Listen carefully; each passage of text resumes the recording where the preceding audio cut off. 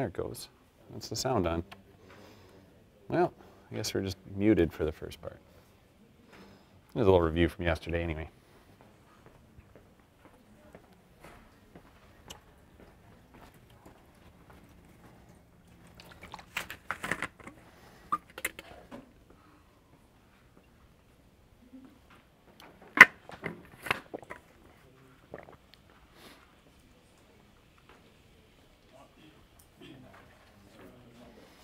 Correct answer. Hey, we gonna get a gold card on this one? See how good at listening we are? D. Torques tell me about angular acceleration. Forces tell me about linear acceleration. So if the forces are balanced, it cannot be accelerating. D is the correct answer there.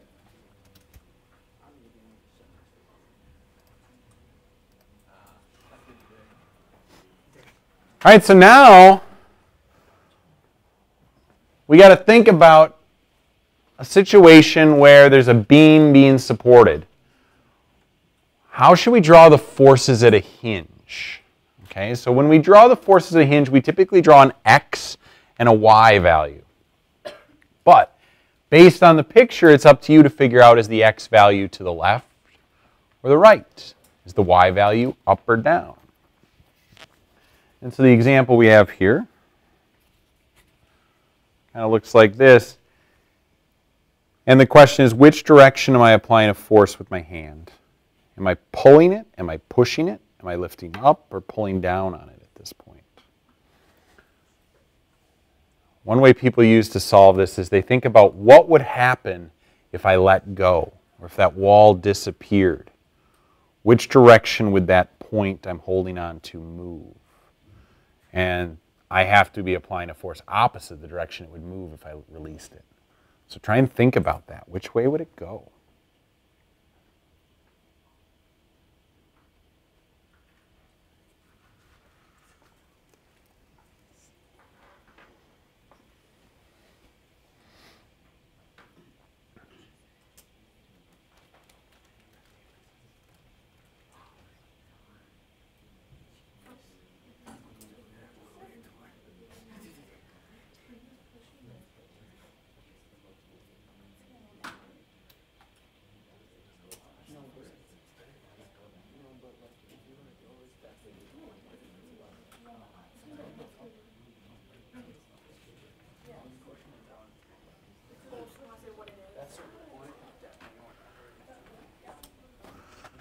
Nevin, you got a solution?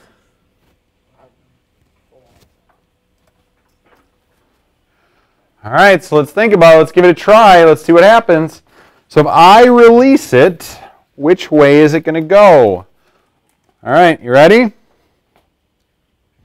So it looks like it went to the right and up. So that means I must have been applying a force down and to the left.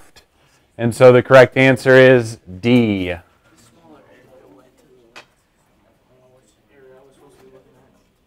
The part I was holding on to. No, it went right. Want me to do it again, Durst? Really? Oh, now I got my hands switched. Yep. Rewind the video and watch it again, Durst. You ready? You watching this point right here?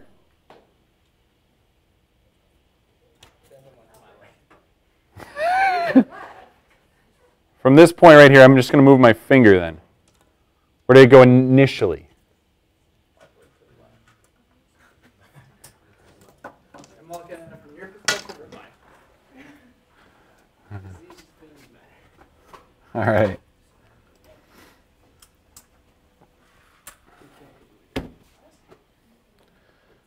Which one's possible? Is it or isn't it possible?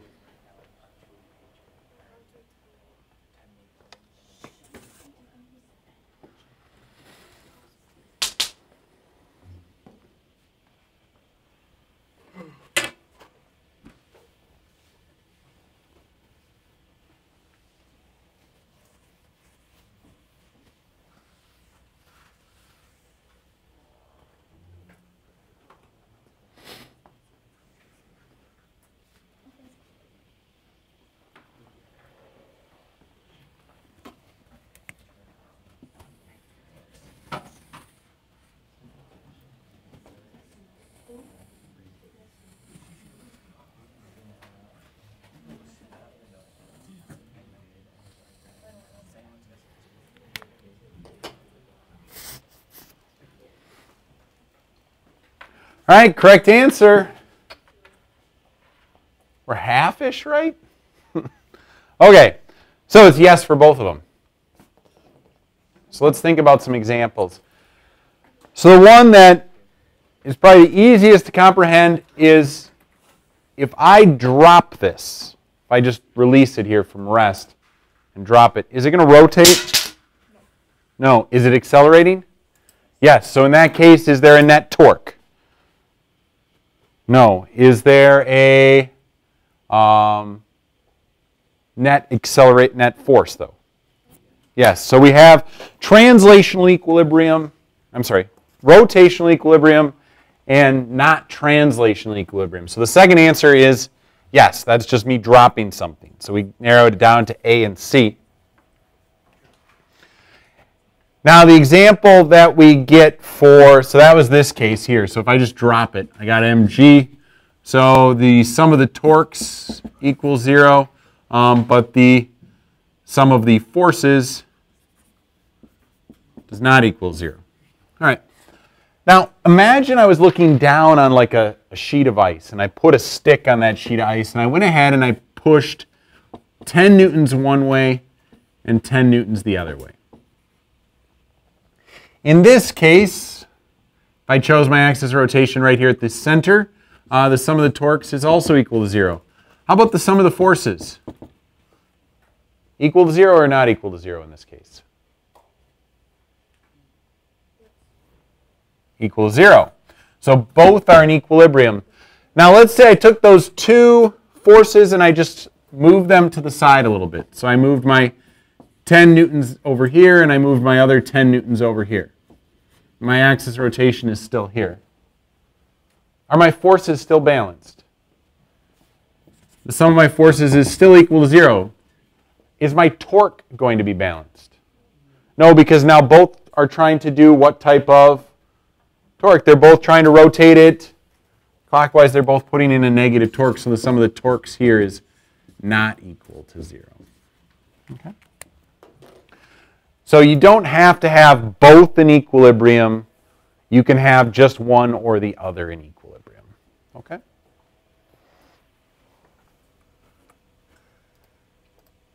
All right, open up your e-text, page 327. We're going to go ahead and do number 42 on that page. So we're going to start to bring some angles into these torques. So we had a static equilibrium problem we just did at the start of the hour where everything was perpendicular already. So now we're going to see what do we do when we have things that are at angles. Okay.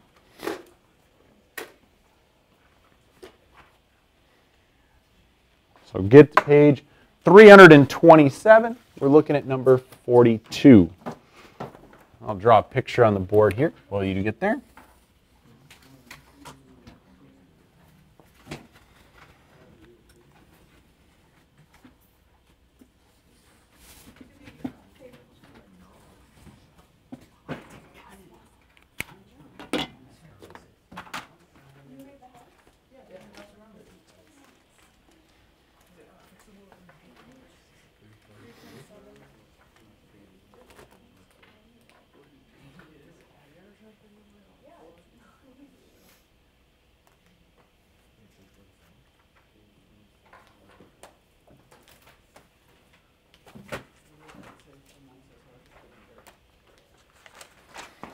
All right, here we go. So what forces are acting on that beam in that picture? There's gravity. Where's gravity act? At the center, right? So 150 newtons is the weight of the beam. So we have that horizontal beam, weight of 150 newtons, and its center of gravity is at its center. First, make a free body diagram. Then find the tension in the cable and the horizontal and vertical components from the pivot on the wall. So I have my pivot over here. There's also like a container hanging off the end. The container is pulling down with a weight of 300 newtons. And I also have my tension off in this direction. Now, they did tell us that this was a 3, 4, 5 triangle up here. So that makes this angle 37 degrees. And I can then say that the sine of 37 degrees is equal to 3/5, and the cosine of 37 degrees, it's not exactly 37 by the way, is equal to 4/5. Okay. And I do have forces from the wall. Durst, do you think you can tell me which direction the x component of that force is acting? Is the wall pushing out or holding the beam to the wall? What do you think? So you think that if we remove the wall, the beam would move away?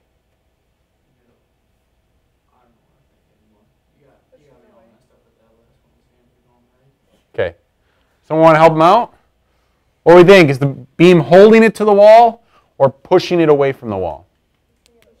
Pushing it away. What gives it away that it's pushing it away from the wall? What's the tension doing?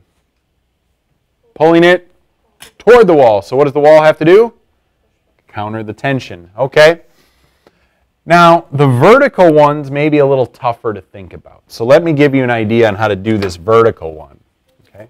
Imagine I chose my axis of rotation right here on the end, where I'm holding my fingers. What is the beam's weight trying to do? It's trying to rotate it this way, right? So what's the wall got to do to counter that? It's got to be applying a force up. Now, if you ever, for whatever reason, don't do so well at this, right, Caleb? You don't do so well at this? Yeah. What would happen if you chose, hey, I think it's, fx is to the left. When you solve for fx, Caleb, you're just going to get a negative number. That negative number is just telling you the direction is wrong, okay?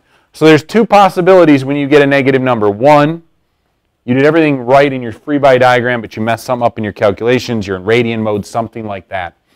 The other option is you messed up a direction in your free body diagram. So you got to figure that out. Okay? All right. In that case, the magnitude of the force will be right, just not the direction. All right. So let's go ahead and start thinking about what we're going to do here. So is this accelerating? Nope. So that tells me that the sum of the forces in the x is equal to 0 and the sum of the forces in the y is equal to 0. Is this angularly accelerating?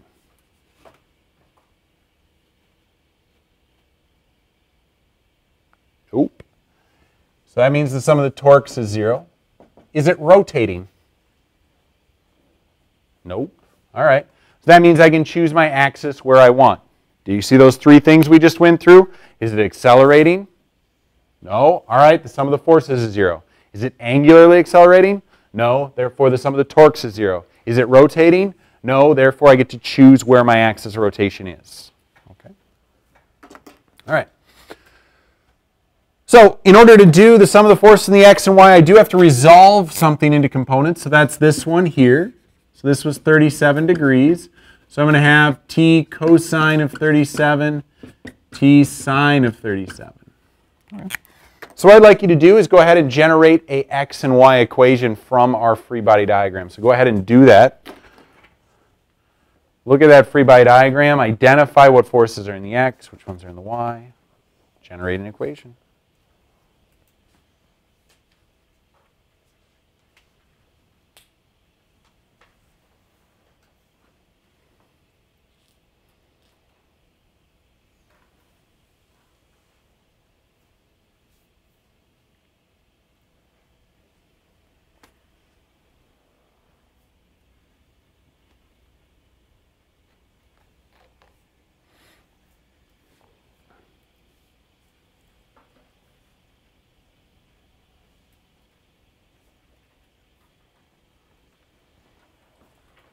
All right.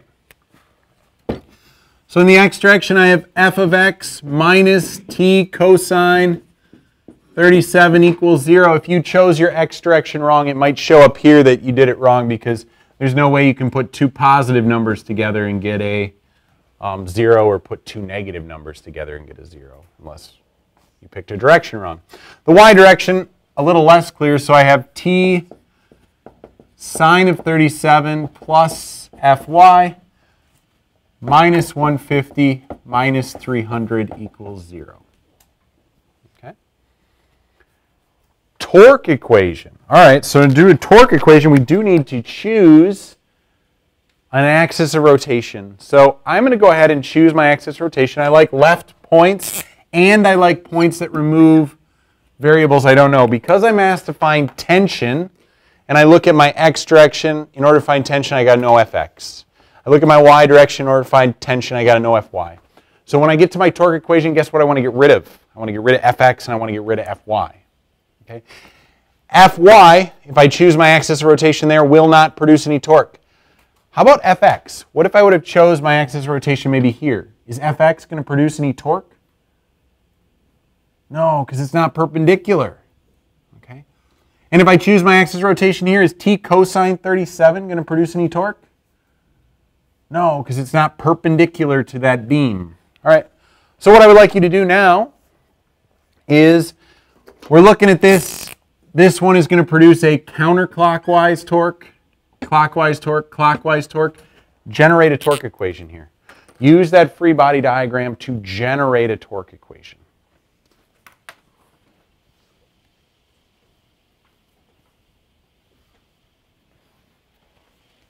So we got to do force times the distance from the axis of rotation to where the force acts.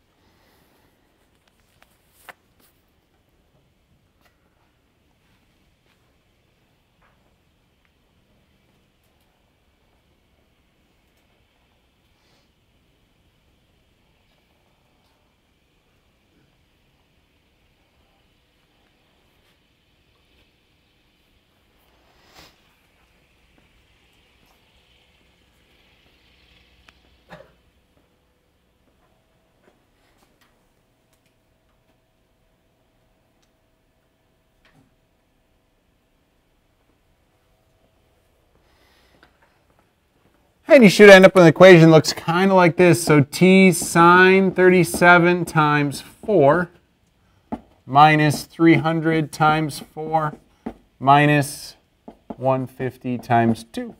All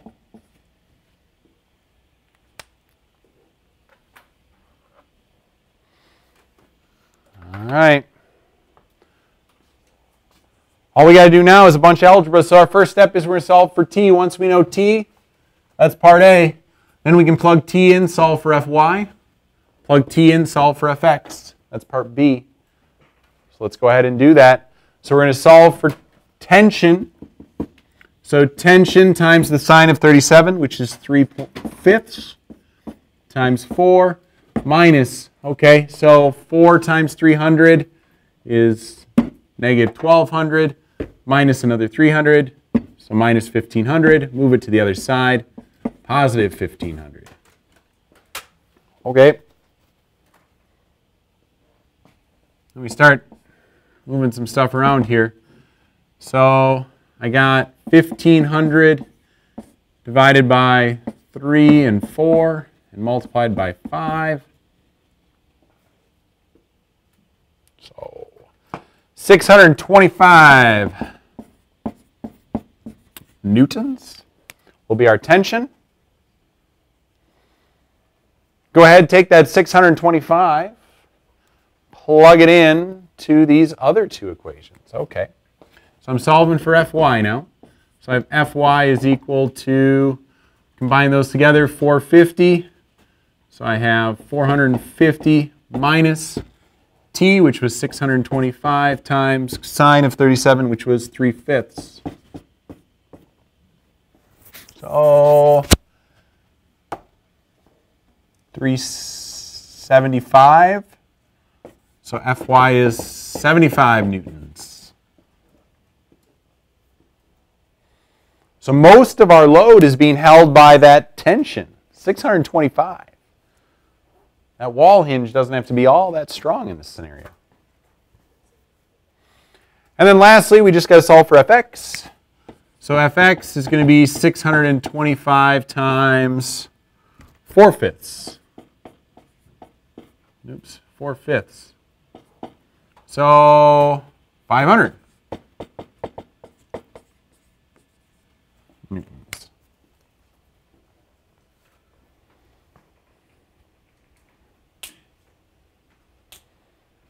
if I was going to do this, I'd make sure that my wall could support that 500 newtons of push on it, right? Because if the wall's pushing on the beam this way, that means the beam's pushing it on it with 500 newtons. You wouldn't want that beam to go into the wall. Okay.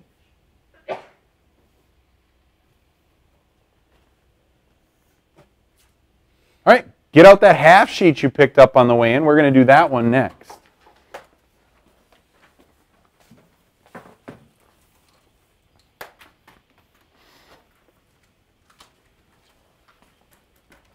All right, the half sheet. So when you look at this half sheet, you'll notice that our beam is at an angle instead of horizontal. So the last two we've done, we have horizontal beams. This one's at an angle. Okay. There's also another little trick on this one that I'm going to show you. All right, so let's draw it out, see what we get here.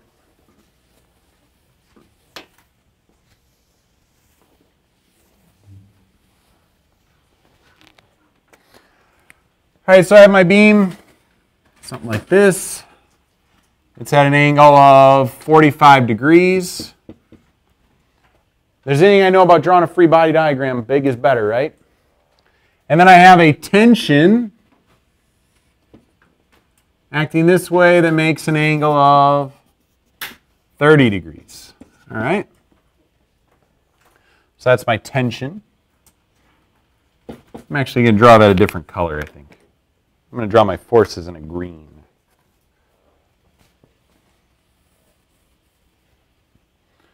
All right, so I do have tension acting on it, T. What other forces are acting on my beam? Gravity. Where's gravity act? At the center. So I got M1G. The mass of the beam, it says, is 45 kilograms. So M1 is 45 kilograms, and then I put a big old mass off the end, 225 kilograms, right off the M. So I'll have that as M2G. All right. And we are asked to find the tension in the string, the normal force from the ground, and the horizontal force from that pivot point. Okay, so that means there's an X and a Y force down here. So there's a normal force because it's on a surface, so there's got to be a normal force here if it's resting on a surface like this. Which direction do you think Fx is, Durst? Do you think that the ground is holding the beam this way or the ground is pulling the beam this way? What do you think?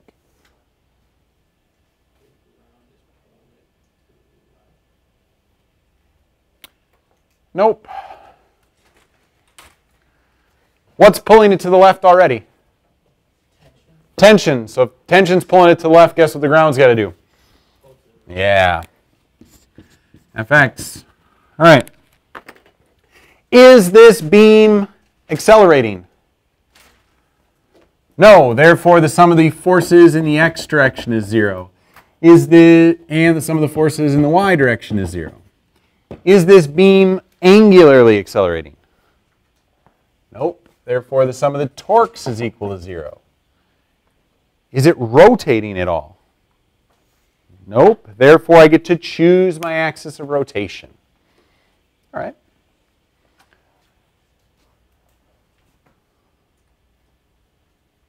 So let's start doing this. So to generate an X and a Y force, what do I need to do? I need to resolve any forces that aren't in the X or the Y. So I see tension is not in the X or the Y. So I'm going to have to go ahead and resolve tension into components. So there's going to be a component this way and a component this way, and this angle right here is my 30 degrees. So I have T sine of 30, T cosine of 30. And that's because this angle was 30. All right. So now I should be able to generate my X and my Y equations. So let's go ahead and do that. So in the X, we have Fx minus T cosine 30. In the Y, I have normal force minus T sine 30 minus M1G minus M2G.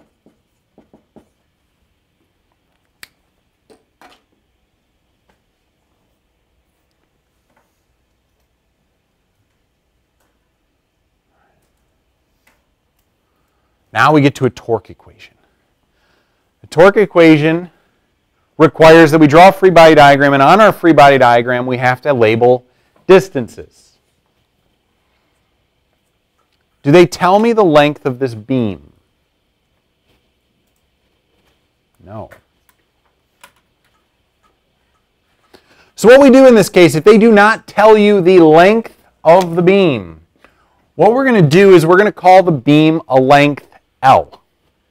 Okay? So the whole thing's a length L, so how far is it from the bottom to the point where gravity acts? L over 2. Half L, whatever you want to call it. And how about this other part? L over 2 as well, yeah? All right, so what I'm going to do is I'm going to call the total length L, and I'm going to do everything in fractions of L. And you're going to see why we're going to do this in a second. Okay? All right, so now I got to create a torque equation. Trying to find tension. So if I look in my x direction, in order to find tension, I got to know Fx. In order to find tension, I got to know normal force. So where should I choose my axis of rotation so I can find tension and not have to worry about Fx and normal force? Choose it someplace where Fx and normal force won't produce any torque. So that means I would choose my axis of rotation right here. However, is mg perpendicular to this beam? No. How about m2g? No. How about tension? No. So what we're going to need to do is we're going to need to go ahead and resolve some of this into components. Think about the inclined plane when you resolve these into their components. All right. So this angle here is 45 degrees. So we have m1g cosine of 45, m2g cosine of 45. This is why we drew our free body diagram big. How about this angle right here? What angle is that going to be?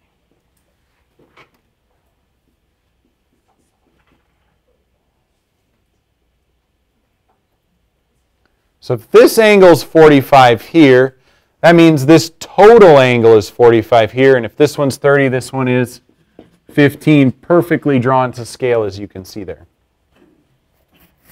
And so then this component here is t sine of 15. So at this point, if you wanted to redraw that so you get a little better idea of what the heck is going on for your torque equation, I have m1g cosine 45, m2g cosine 45, and tension sine 15. And I have L over 2, L over 2. So what I'd like you to do is go ahead and generate a torque equation for me.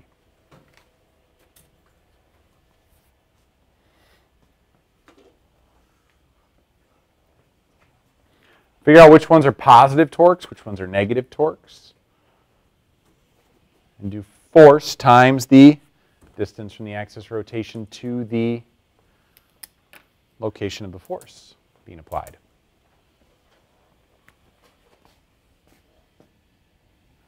I'm actually going to have to write this down a level or something here.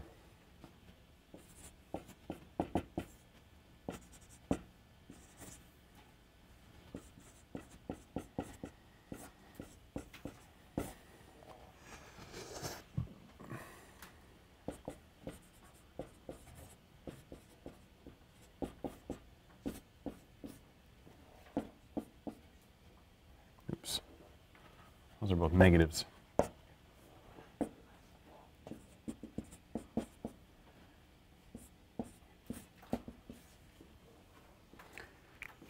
Should get something like this. Now, what do you notice about all the terms? They all have what in common? An L. So what happens to that L? Cancels out. Yeah. So we get rid of that L, and now we can solve for tension because we know M1, we know M2. We can solve for tension. So let's go ahead and do that. So tension times the sine of theta, 15 in this case, is going to equal M1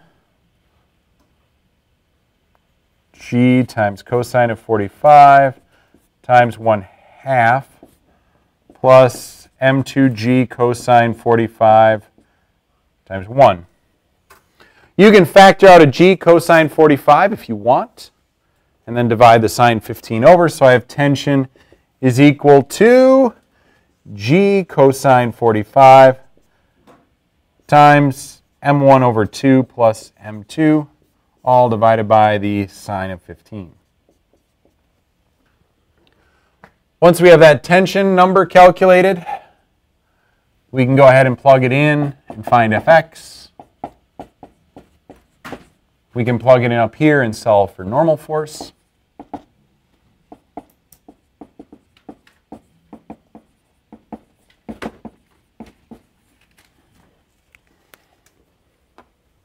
So let's go ahead and start typing that in.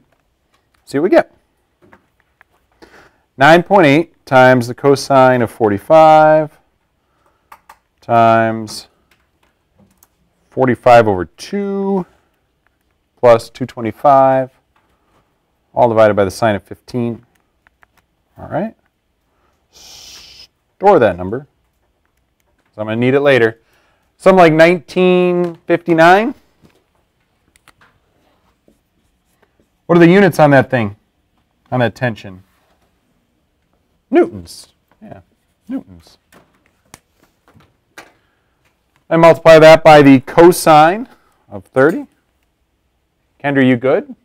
You got it all typed out, ready to go?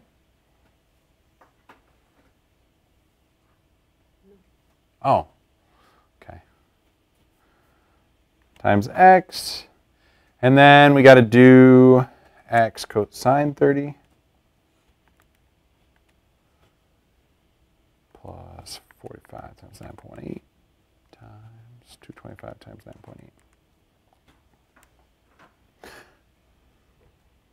Oops. Plus. So we should get 302 for Fx. And for the normal force, we should get 710. There we go.